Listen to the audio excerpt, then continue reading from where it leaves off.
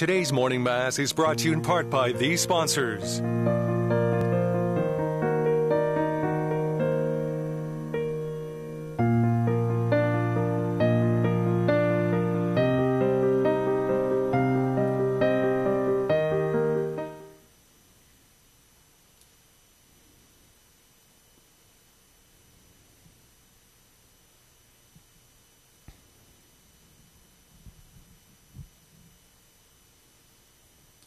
Good morning. Our opening hymn is number 611, For the Beauty of the Earth.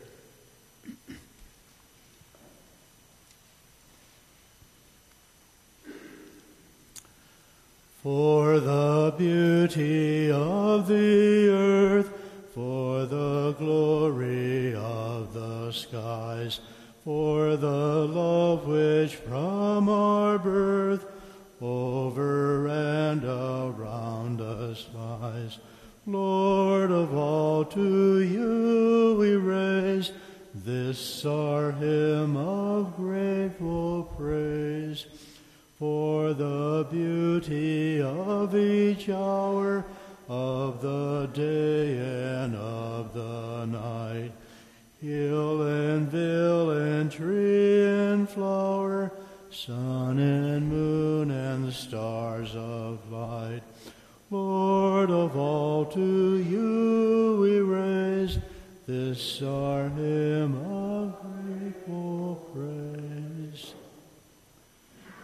In the name of the Father, and of the Son, and of the Holy Spirit. Amen.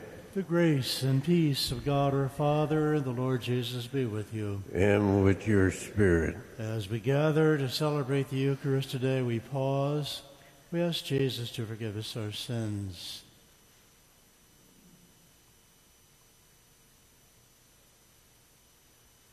Lord Jesus, you came to reconcile us to one another and to the Father. Lord, have mercy. Lord, have mercy. Lord Jesus, you heal the wounds of sin and division. Christ, have mercy. Christ, have mercy. Lord Jesus, you intercede for us with your Father. Lord, have mercy. Lord, have mercy. May Almighty God have mercy on us, forgive us our sins, and bring us to life everlasting. Amen. Let us pray.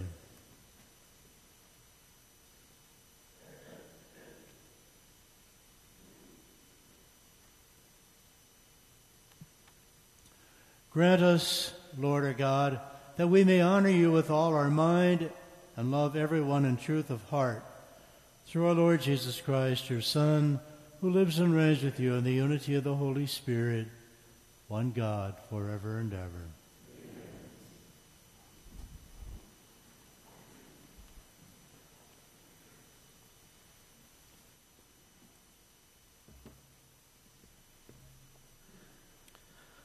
A reading from the second book of Samuel. Absalom unexpectedly came up against David's servants. He was mounted on a mule, and as the mule passed under the branches of a large terebinth, his hair caught fast in the tree. He hung between heaven and earth, while the mule he had been riding ran off. Someone saw this and reported to Joab that he had seen Absalom hanging from a terebinth, and taking 3 pikes in hand, he thrust for the heart of Absalom, still hanging from the tree alive. Now David was sitting between the 2 gates, and a lookout went up to the roof of the gate above the city wall, where he looked about and saw a man running all alone. The lookout shouted to inform the king, who said, "If he is alone, he has good news to report." The king said, "Step aside and remain in attendance here." So he stepped aside and remained there. When the Cushite messenger came in, he said, "Let my lord the king receive the good news that this day the Lord has taken your part, freeing you from the grasp of all who rebelled against you." But the king asked the Cushite, "Is young Absalom safe?" The Cushite replied, "May the enemies of my lord the king and all who rebel against you with evil intent be as that young man." The king was shaken and went up to the room over the city gate to weep. He said as he wept, my son Absalom, if only I had died instead of you. Absalom, my son, my son. Joab was told that the king was weeping and mourning for Absalom, and that day's victory was turned into mourning for the whole army when they heard that the king was grieving for his son. The word of the Lord. Thanks be to God. Our response is, listen, Lord, and answer me. Listen, Lord, and answer me. Incline your ear, O Lord, answer me, for I am afflicted and poor. Keep my life, for I am devoted to you. Save your servant who trusts in you. You are my God. Listen, Lord, and answer me. Have mercy on me, O Lord, for to you I call all the day. Gladden the soul of your servant, for to you, O Lord, I lift up my soul. Listen, Lord, and answer me. For you, O Lord, are good and forgiving, abounding in kindness to all who call upon you. Hearken, O Lord, to my prayer, and attend to the sound of my pleading. Listen, Lord, and answer me. Alleluia, alleluia, alleluia, alleluia, alleluia, alleluia. Christ took away our infirmities and bore our diseases. Alleluia, alleluia. May the Lord be in your heart and on your lips, that you may worthily and fittingly proclaim his holy gospel. In the name of the Father, Son, and the Holy Spirit.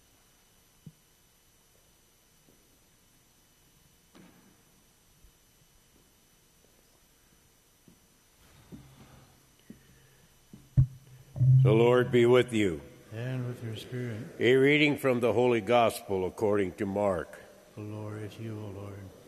When Jesus had crossed again in the boat to the other side, a large crowd gathered around him, and he stayed close to the sea. One of the synagogue officials named Jairus came forward. Seeing him, he fell at his feet and pleaded earnestly with him, saying, my daughter is at point of death.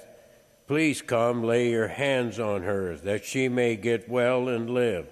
He went off with him, and a large crowd followed him. There was a woman afflicted with hemorrhages for 20 years. She had suffered greatly at the hands of many doctors, and had spent all that she had. Yet she was not helped, but only grew worse. She had heard about Jesus, came up behind him in the crowd, and touched his cloak. She said, if I but touch his clothes, I shall be cured. Immediately her flow of blood dried up. She felt in her body that she was healed of her affliction. Jesus, aware at once that power had gone out from him, turned around in the crowd and asked, who has touched my clothes? But his disciples said to him, you see how the crowd is pressing upon you, and yet you ask, who touched me? And he looked around to see who had done it. The woman, realizing what had happened to her, approached in fear and trembling. She fell down before Jesus and told him the whole truth. He said to her, daughter, your faith has saved you. Go in peace and be cured of your affliction. While he was still speaking, people from the synagogue officials arrived and said, your daughter has died. Why trouble the teacher any longer?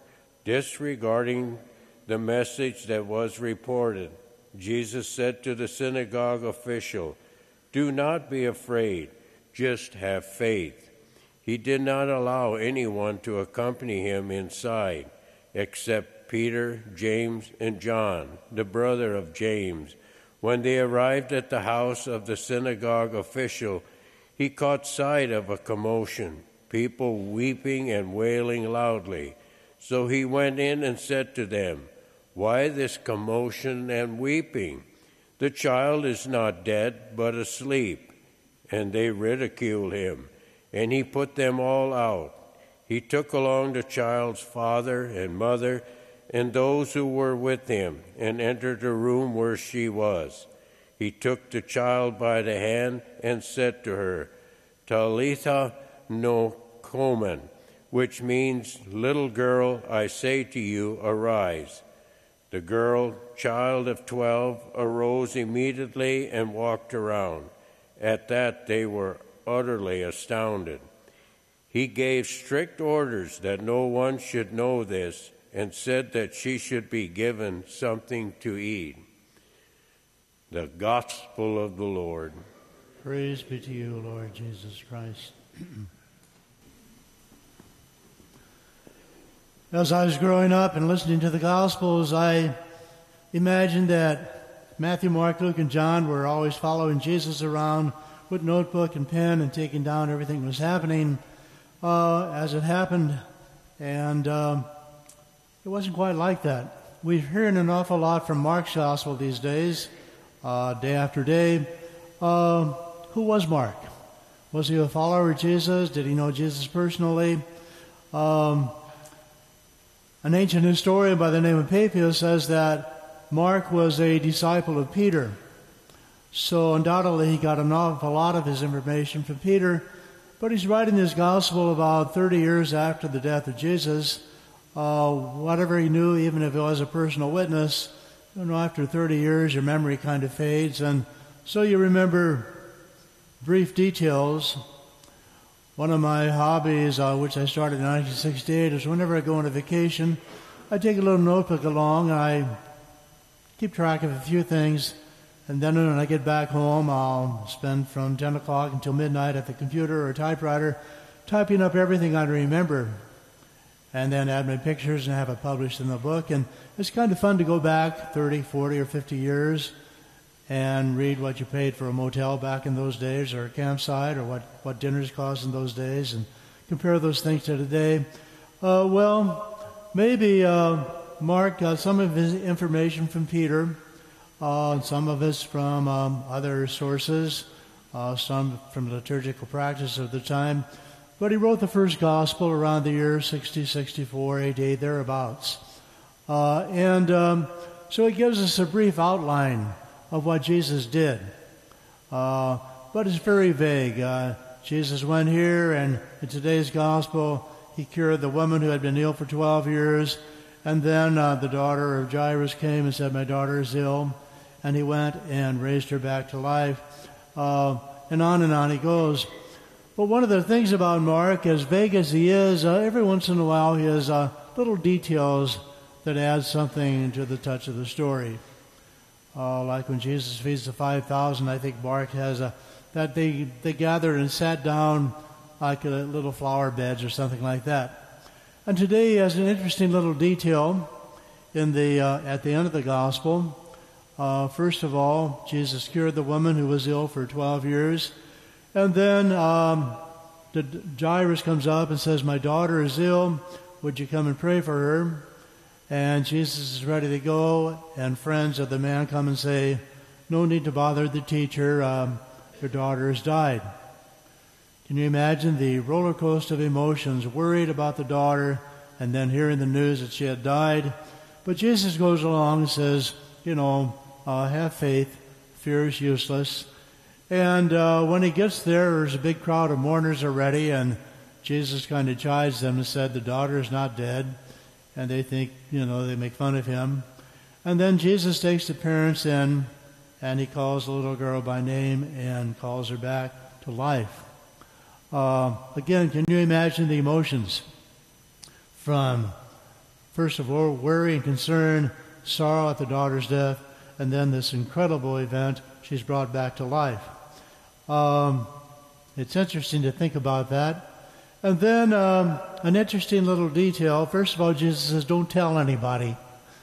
Well, how do you not tell anybody? I think there's a special... We see that often in Mark's gospel. He cures a leper, don't tell anybody. Cures a blind man, don't tell anybody. What are you supposed to do? Pretend you're blind even when you can see? No, you go tell everybody. We'll get to that in a second. But then the part of the gospel I like is after he raises his daughter back to life, he says to the parents, give her something to eat.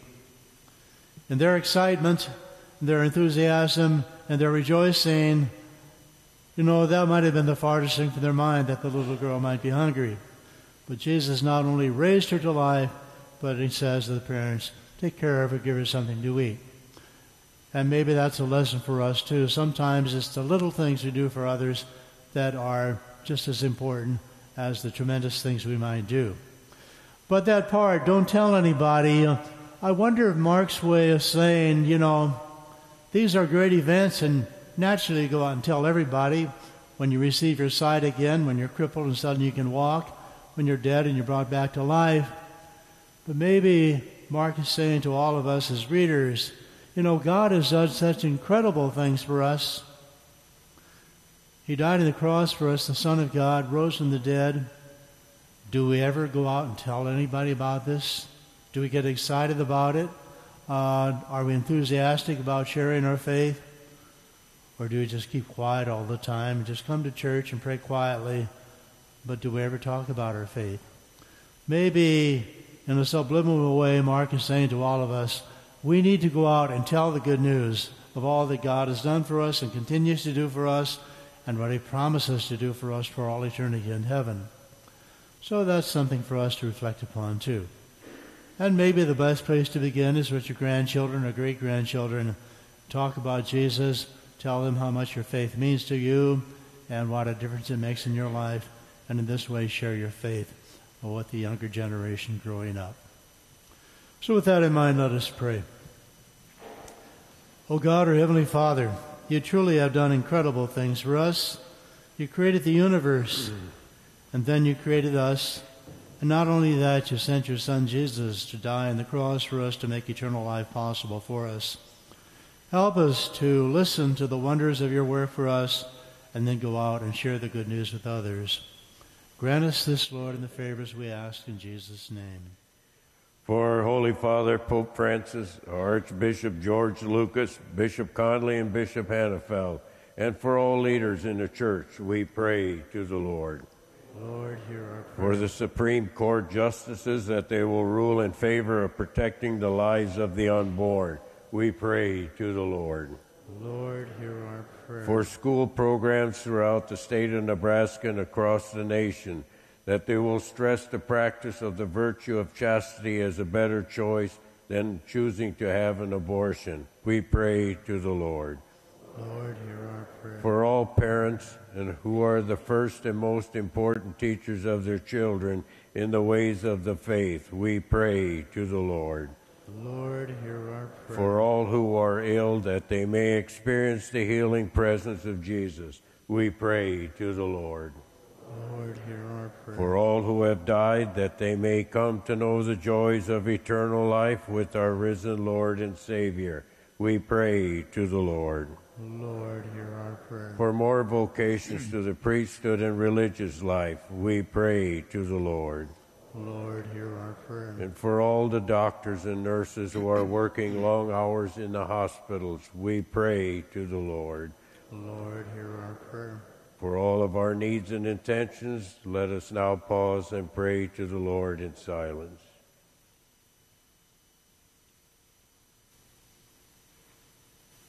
We pray to the Lord.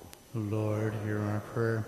We pray for Linda Forminack, who will be buried from Holy Family Church in Lindsay on Friday, and for Richard Potts, who died this past weekend, and for his family, we pray to the Lord. And we offer this Mass today for Ardent Hayes. We pray to the Lord. O God, our Father in heaven, please grant us these and all our needs, for which we pray to you today in Jesus' name, for he is Lord forever and ever.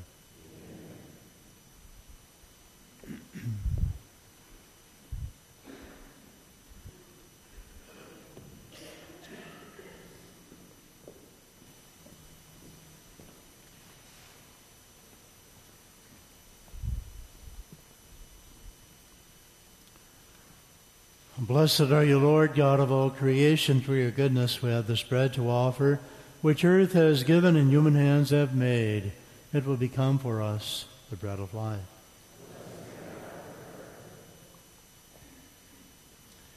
Blessed are you, Lord, God of all creation. Through your goodness we have this wine to offer, fruit of the vine, work of human hands. It will become our spiritual drink. Lord God, we ask you to receive us and be pleased with the sacrifice we offer with humble and contrite hearts. Wash away my iniquity, cleanse me of my sins. Thank you. Pray, my brothers and sisters, that my sacrifice and yours may be acceptable to God, the Almighty Father.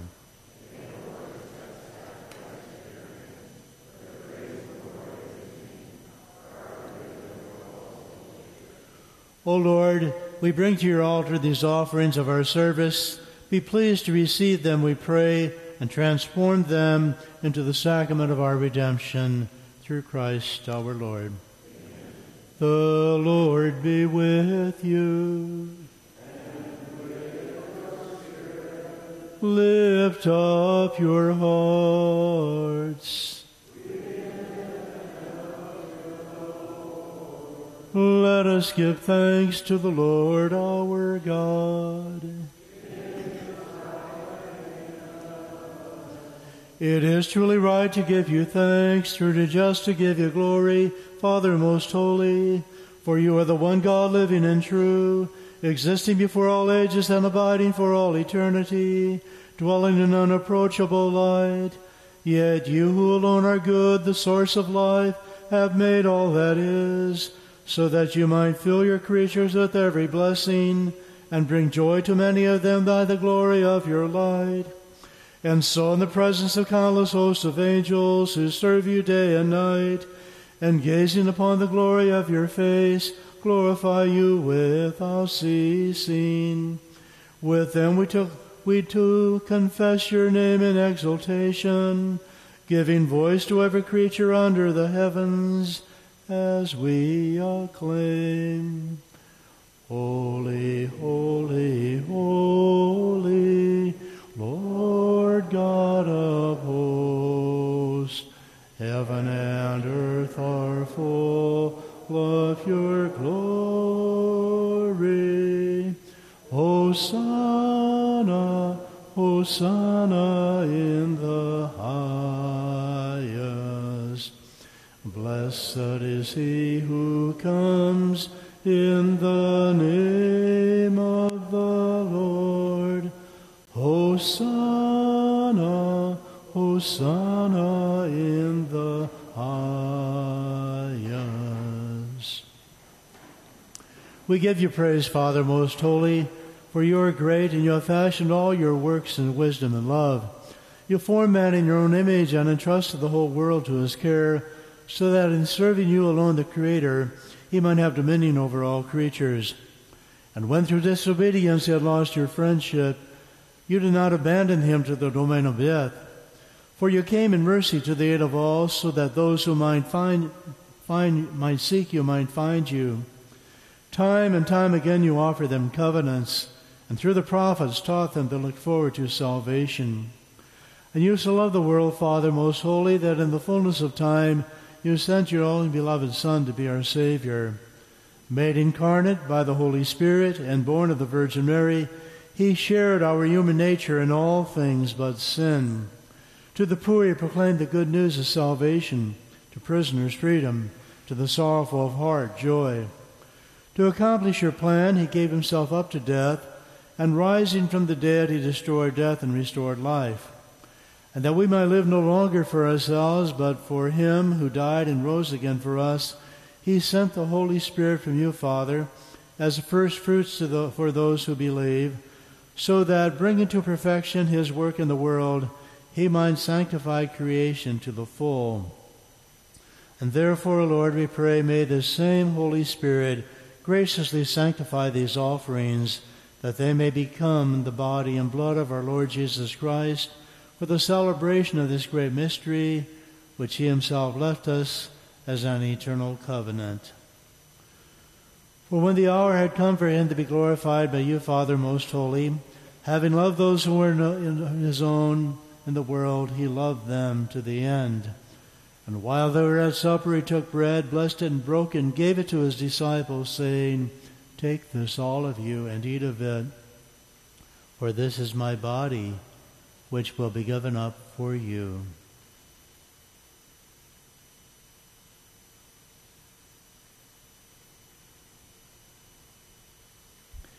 In a similar way, taking the chalice filled with the fruit of the vine, he gave thanks, and gave the chalice to his disciples, saying, "Take this, all of you, and drink from it, for this is the chalice of my blood, the blood of the new and eternal covenant, which will be poured out for you and for many for the forgiveness of sins.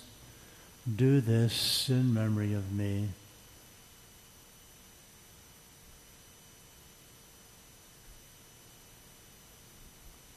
The mystery of faith. We proclaim your death, O Lord, and profess your resurrection until you come again. And therefore, Lord, as we now celebrate the memorial of our redemption, we remember Christ's death, his descent to the realm of the dead. We proclaim his resurrection and his ascension to your right hand. And as we await his coming in glory, we offer you his body and blood, the sacrifice acceptable to you, which brings salvation to the whole world. Look, O Lord, upon the sacrifice which you yourself have provided for your church, and grant in your loving kindness to all who partake of this one bread and this one chalice, that gathered into the one body by the Holy Spirit, they may truly become a living sacrifice in Christ to the praise of your glory.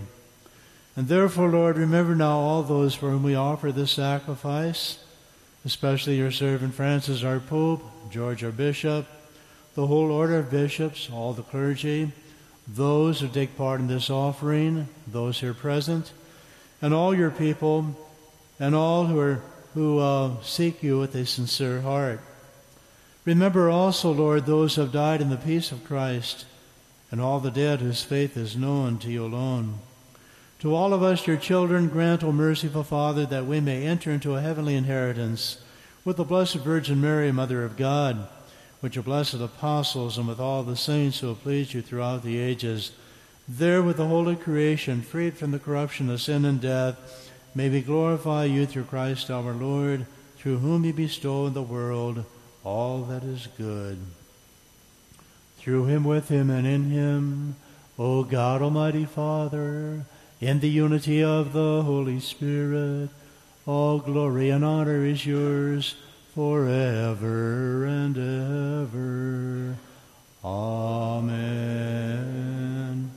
At the Savior's command, informed by divine teaching, we dare to say, Our Father, who art in heaven, hallowed be thy name. Thy kingdom come, thy will be done, on earth as it is in heaven. Give us this day our daily bread, and forgive us our trespasses, as we forgive those who trespass against us. And lead us not into temptation, but deliver us from evil. Deliver us, Lord, we pray, from every evil.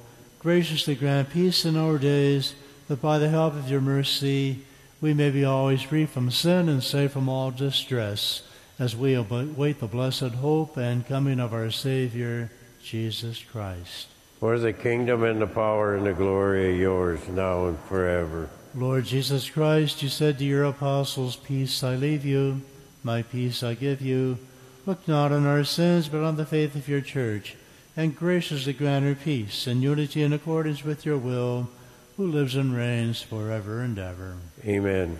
The peace of the Lord be with all of you. And with your spirit. Let us offer each other a sign of peace.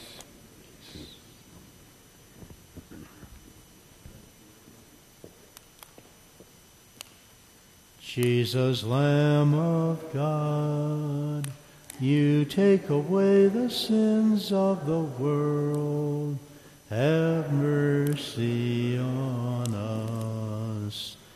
Jesus, Lamb of God, you take away the sins of the world.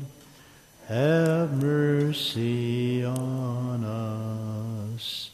Jesus, Lamb of God, you take away the sins of the world.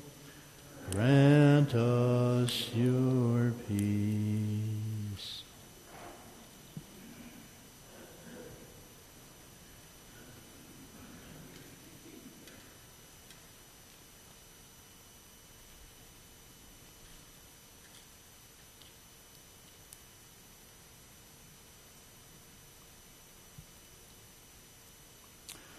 Behold the Lamb of God. Behold him who takes away the sins of the world. Blessed are those called to the supper of the Lamb. Lord, I am not worthy that you should enter under my roof, but only say the word, and my soul shall be healed.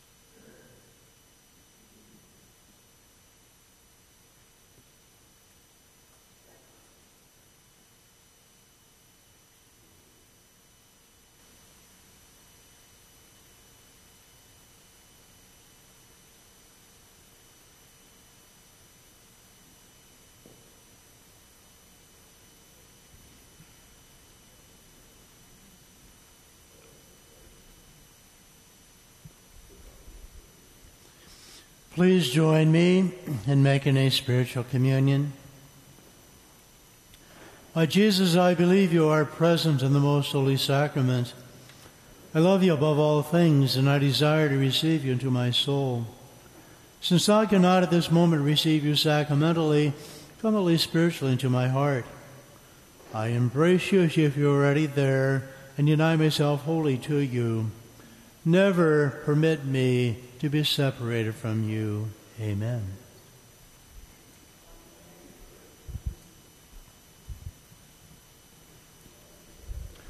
Our communion hymn is number 363.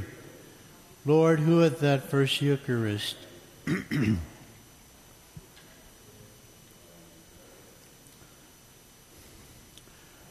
Lord, who at thy first Eucharist did pray that all thy church might be forever one, grant us at every Eucharist to say, with longing heart and soul, thy will be done. Oh, may we all one bread, one body be, through this blessed sacrament of unity. For all thy church, O Lord, we intercede. Make thou our sad division soon to cease. Draw us the nearer each to each we plead, by drawing all to thee, O Prince of Peace.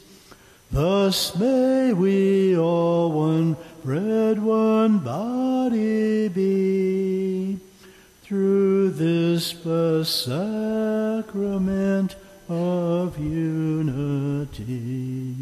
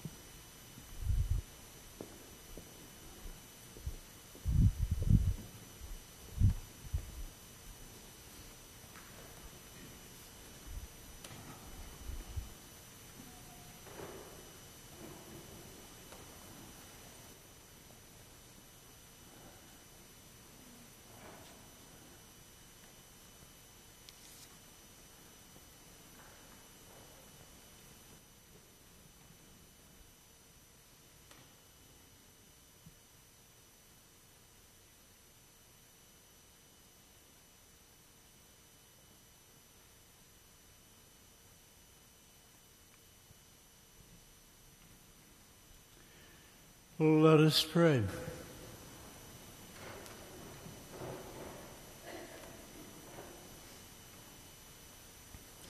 Nourished by these redeeming gifts, we pray, O Lord, that through this help to eternal salvation, true faith may ever increase through Christ our Lord. The Lord be with you. And with your spirit. May Almighty God bless you and grant you his peace. In the name of the Father, and of the Son, and of the Holy Spirit. Amen. The Mass is ended. Go in peace. Thanks be to God. And our final hymn is number 620, Like a Shepherd.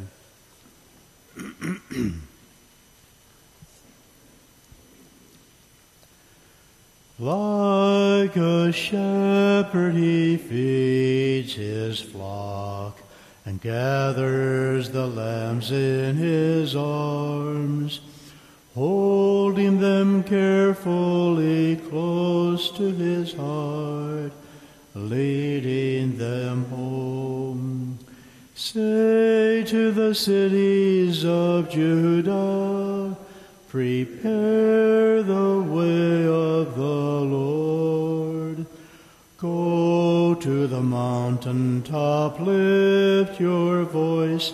Jerusalem, here is your God.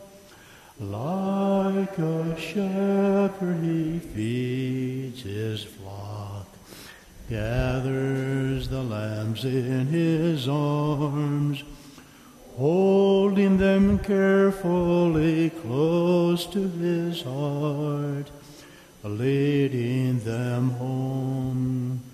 I myself will shepherd them, for others have led them astray. The lost I will rescue and heal their wounds, and pasture them, giving them rest. Like a shepherd he feeds his flock, gathers the lambs in his arms, holding them carefully close to his heart. Today's morning Mass is brought to you in part by these sponsors.